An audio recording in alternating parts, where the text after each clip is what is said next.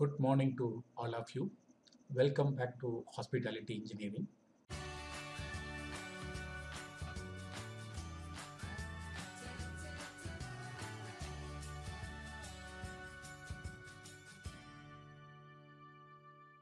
Now, we will take one case study for the building's electrical system.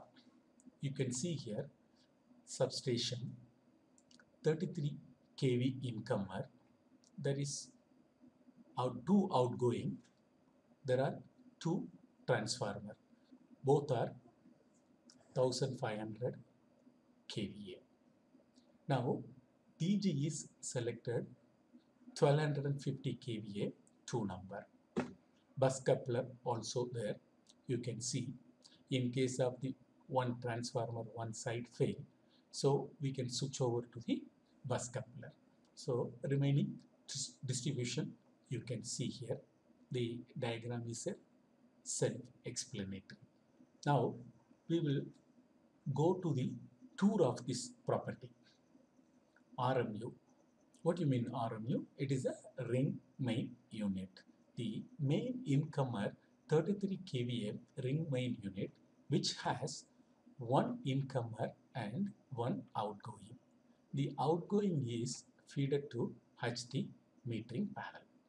HT metering panel. The metering panel consists of current transformer and potential transformer for all electrical reading. So you can take kWh, kVARH, kVARH, power factor or maximum demand, peak hour reading, etc. You can see inside the panel, metering panel, current transformer rating, this case 50/1 amps, potential transformer 33,000 bar 110 volt, HT incoming and outgoing panel from metering panel to SF6 incomer and outgoing breaker panel. HT SF6 breaker panel. The SF6 we will see separately in the next class, complete detail. This is just we will go through the flow. Start with the HT to LT. This SF6 near the transformer yard HT panel, main incomer and SF6 breaker. What are the safety relays? You can see here master trip relay, then overcurrent earth fault relay. There are auxiliary relays also available. SF6 breaker manual switch, manual breaker closing trip switch, spring charge indicator, breaker status indicator, ACB, air circuit breaker, we call it kiosk panel ACB, the 2500 amps placed in between the transformer and LT panel. Bus coupler operation, the transformer 1 incomer, you can see transformer 1 incomer, transformer 2 incomer, in between there is a bus coupler. So in case of the one transformer failed, through bus coupler we can able to switch over. Bus coupler need to be operated in case any one transformer out of order or SF6 breakers, kiosk ACP tripping. We will see here main parts identification of the air circuit breaker. So you can see this red button, off push button, green one is on push button. Then here you can see breaker status. There is a spring charge status. Spring charging lever is available here. TU reset push button. ACP rack out lever, insert point available here. ACP inner view, you can see here there is a undervolt and overvolt tripping coil assembly, insert position. This is usually this has problem in facilities. So enough steam can be trained easily to replace or to address such issues. Coil assembly, UV, closing and tripping coil assembly, emergency panel. You can see here from transformer to feeder, from DG to feeder. So in case of the transformer fail, the DG can be started immediately. Main lighting and power distribution panel from transformer 1, transformer 2, in between bus coupler. It is a basic design. In case one fail, through bus coupler power can be transferred, power can be controlled. Generator control panel. So you can see here this red push button. This is a red emergency switch. Then the fault indicators are here. Fault reset button, manual start button is available. Auto manual selector switch also available. To reset the alarm, first put the selector switch in off position and then reset. This is very important procedure in the DG reset. DGU AMF panel, auto manual panel.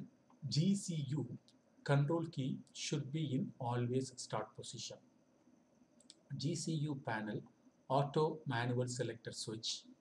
In run the DG in manual mode, first change the switch to the manual mode, then in DG PCC panel switch on the DG in manual.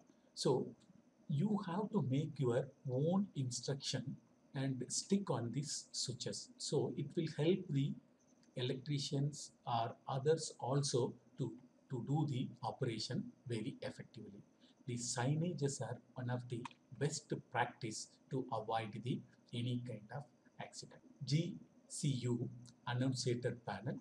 So all the readings you can see. Fault finding is easy through this annunciator panel. Generator control unit, which we call it GCU, fault indicator and reset button.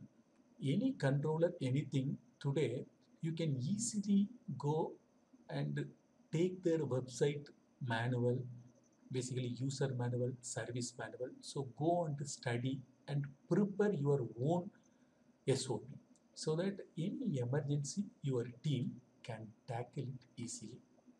Push button to reset the alarm.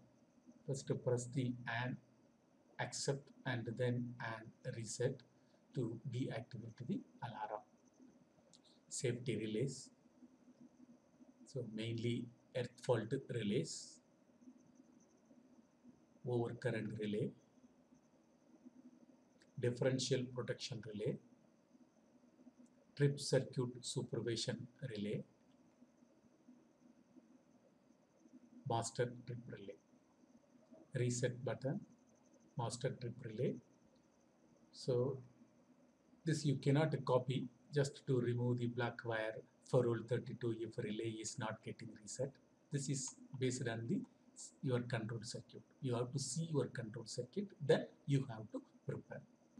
Master trip relay. In case of emergency, when all the power is shut down, separate DG power can be given to the emergency panel from this ACP.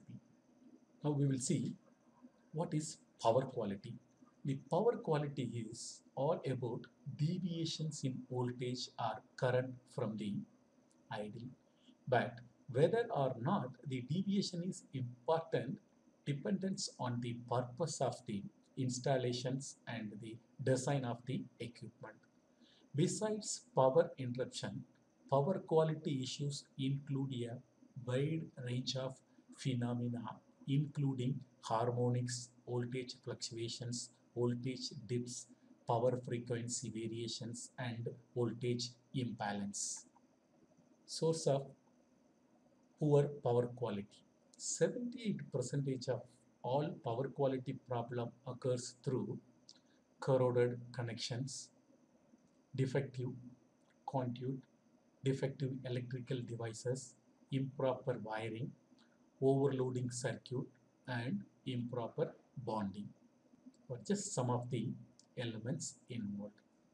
You can see the pictures. Some audit images for your reference. This is for thermographic audit. Here you see the comments. Observed high temperature on R phase back cable terminal. Check for the looseness of lagging and also for the load. Mainly this audit shows where the temperature is rising high. It shows us a red. Then you can see the corrective action also given. So we have to address either with outsourcing or with our in-house team. Power monitoring is one of the important steps. Without monitoring the power, you cannot start saving. The saving start when you monitor your power day by day. You can see here how to monitor the power. If you have the transformer 1, transformer 2, you have to maintain separately. You start from the HT side, then you come from the LT side, you see the balance, you find out the losses. Also go through the area wise. If you have the guest room, if you have the convention hall, also kitchen, laundry. So do the comparisons and find out. You are accountable for the each unit. You should know how your power consumption is happening per equipment wise. If you know, then the switch is with you. You can able to control the power as when required. Only thing, you can avoid the wastages. Thank you for watching. If you have any question, please email to me. Hope you all subscribed our hospitality engineering. In case if you are not subscribed, please subscribe it. See you in another training session. Thank you.